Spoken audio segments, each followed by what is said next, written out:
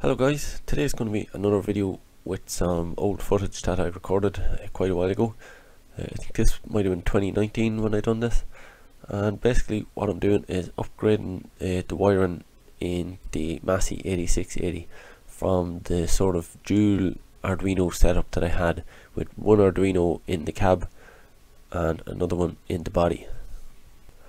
And above the Arduino in the cab you had one of the larger nRF24L01 modules, so not the SMD version, the actual through hole version. So we can change all of those electronics down to just one of the new control boards and one of the motor driver boards, and that will all easily fit under the bonnet.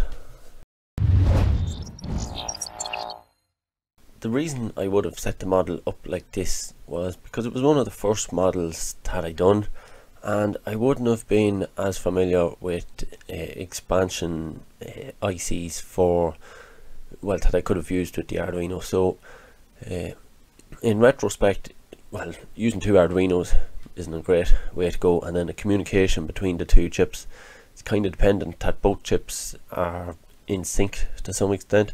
So that's why the newer control boards would all rely on just a single Atmega chip with expansion on the motor driver board if needed. In some circumstances you might need that many pins, but the way I've set up the control boards is to try and maximize the usefulness of those control boards, I guess. It's to make sure that we can control all the channels of the motor driver chip and still have plenty of free pins for our LEDs.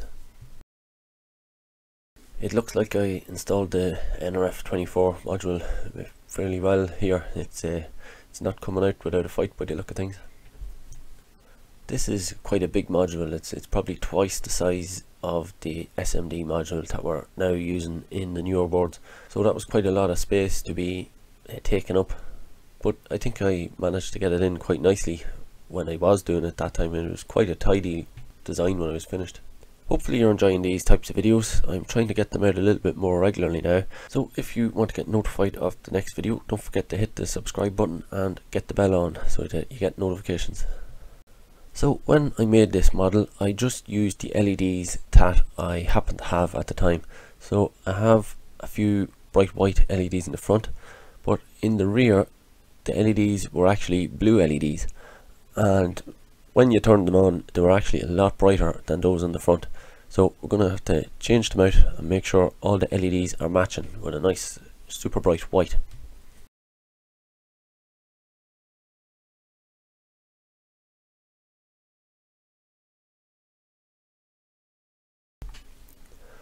So all there is to it is to just cut the LEDs out. We'll try and save the resistors that are already in position in the cab, because there's not much point cutting them out. They should work just as fine for another set of super bright white LEDs as they did for the blue LEDs. So we'll just solder the new LEDs in place exactly where the blue LEDs previously were, and this is just a masterclass in camera work here. So I skipped across some of that, and now we have our LEDs installed. So we're connecting the ground wire here,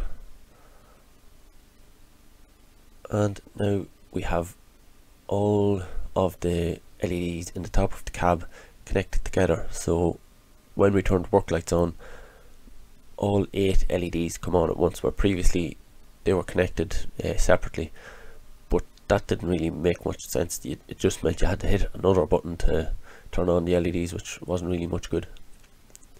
We've also got some super bright white LEDs in the front here, so we'll connect those into the same circuit, so that we just need one pin on our Atmega chip to turn on all the LEDs.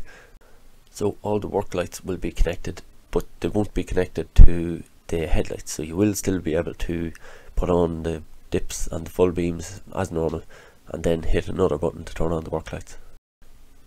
So here I'm just showing you the wires for the LEDs on the left hand side of the cab. So just 2 wires coming out of it now. That'll be one indicator for the left hand side of the cab and the work lights. And we just skip on another little bit, and now we have all our wires connected for all our LEDs. So we have the 2 red wires for the working lights, the 2 green wires for the indicators, the white wire for the work lights, and the blue wire is the ground. And we'll skip ahead again. We have the cab now back together. The wires are, I think, reasonably tidily down the side of the kind of pillars. I guess it would be the A pillar really, and the top of the cab is back on. So now we'll hook up our power, so that's ground, and we'll just try out some of the LEDs here. So there's our work lights, right hand indicator, left hand indicator,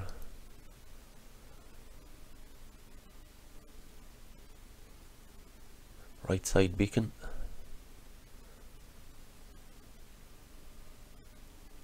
and left side beacon. So everything is working as expected, and it's a hell of a lot tidier than it was when we started. And next comes the very difficult task, as it is on any model you're trying to work on. It's feeding the wires through the tight spaces that are in the body. Hopefully you don't have to modify or drill any extra holes in the body. If you can avoid that, it makes it a little bit easier, but it's always going to be quite difficult. And now we have the model sort of back together. We'll just see how the lights look now. So that's our left indicator, right indicator,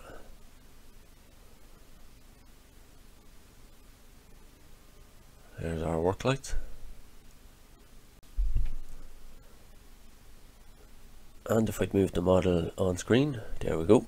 Now you can see the left beacon, I think. Yep, left beacon,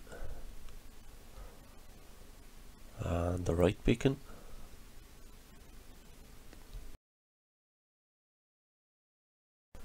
And if we spin the model around, we can take a look at the lights on the back.